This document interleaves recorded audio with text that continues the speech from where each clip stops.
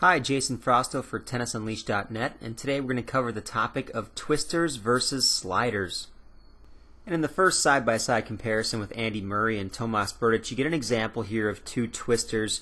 And what's a twister, I guess? I can call a twister someone that's in the ready position with both hands on the racket, and usually their forehand grip on their bottom hand and their backhand grip on their top hand. This is a style you often see more times with the ladies on the WTA Tour, but there are men who start in this position, such as Andy Murray and Tomas Berdych, when they're at the baseline, rallying back and forth. And there are other players as well that use this style, such as Jo-Wilfried Tsonga and Kevin Anderson, who's another top 20 player. So we're just going to briefly discuss this and look at the video and show you the difference between being a twister and a slider. And there's also one style that kind of is in between as well. So we're really going to isolate Andy Murray here in this first example because he tends to hold more of a forehand grip with his bottom hand, and then his backhand grip is in the top hand there. But look at that red arrow position and look at the knuckles on that right hand, and we're zoomed in quite a bit. And watch how as he goes to turn here, he completely shifts that grip as he's on his way to the ball. So you can see that bottom hand knuckles are in a completely different position. So he's what I would call a twister. And we switch from Andy Murray to Tomas Berdych to show another example of a twister here. So again, both hands on the handle of the racket while waiting the ready position, and then watch his racket head as it twists, and his hand twists right there. He made that move. It happens extremely fast, even in slow motion. I'm going to go back a little bit. And again, watch his racket head twist, and his bottom hand will twist over to more of a continental grip on his backhand right there. You can see him shift that over. And then as he turns his body, you can see that his bottom hand grip is indeed in that continental grip position instead of a forehand grip. And then we have a second group of people I like to call sliders, and these guys actually slide their hand down and also twist their grip most of the time. So if you look at Djokovic on the right and Nadal on the left, they tend to hold a forehand grip with their bottom hand or close to a forehand grip, and the top hand will be somewhere up on the throat of the racket. This is the style you see predominantly on the ATP Tour. There are a handful of women that start like this on the WTA Tour. Most of them start as twisters with both hands on the handle of the racket. So we've switched to Djokovic one-on-one here, and what we see are a couple different things. You can see his left hand is on the throat of the racket here, and his right hand is in more of a forehand grip position on the bottom hand. And what we're going to see as he goes forward here is he's going to get a backhand, and you're going to see him make what I call the twist and the slide here. So he's going to slide that left hand down, and he's going to twist his bottom hand into more of a continental grip. So you can see the bottom hand is already shifted down, and his knuckles are in more of a continental grip. And now you can see his left hand is also sliding down the handle, and at this point he's already got both hands shifted over. If we go back a little bit, we'll look at the move again. You're going to see Novak there with the bottom hand grip in the left hand position, and let's watch him make that move, and then he goes to hit his backhand swing.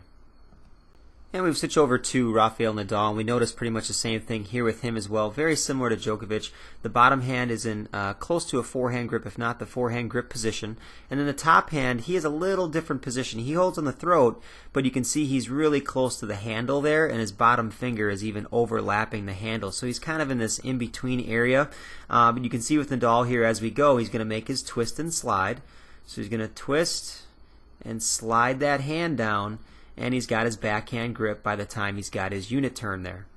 So we'll watch him twist and slide one more time. He's going to twist the racket here and slide his right hand down, and now he's got his two-hand backhand grip and he's ready to go. And the next example of a slider we're going to bring up is Juan Martín del Potro, and the reason why is because he's an interesting case.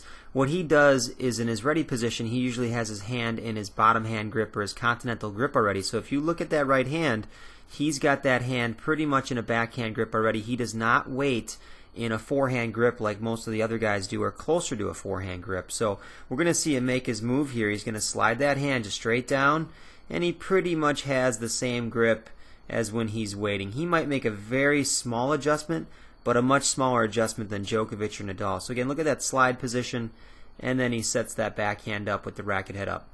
So we'll just bring up Andy Murray again, and this time we'll notice what twisters do when they have to go to a forehand, and this happens for most of them, like Murray, Tsonga, Kevin Anderson. Berdych does not do this, but Murray definitely does. So he starts in his twist position with two hands on the handle of the racket and pretty much has a forehand grip with his right hand. And what you'll see him do is he's going to come out of the split step and then he's going to slide up to the forehand with that left hand. So, like the other guys, the sliders do, he's got that left hand on the throat of the racket when he goes to hit his forehand. Berdych does not do this, but Tsonga and Kevin Anderson do as well. So that kind of brings up the question of which style is right for you personally, and I would say that more top pros use the style of sliding and then twisting the bottom hand. So sliding the left hand down, like you see with Djokovic here, is the predominantly popular style. That doesn't mean that you can't do what Andy Murray's doing or some of the other guys like Tsonga as well.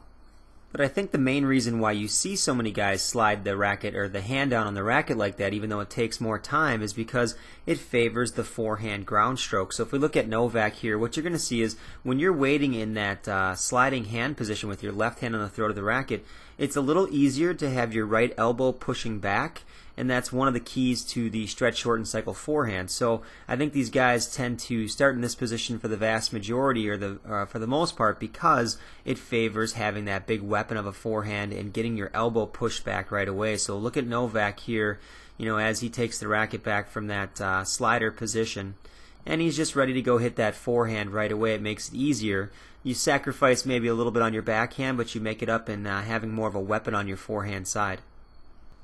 I'm Jason Frausto for TennisUnleashed.net, and that was Twisters versus Sliders in the ready position.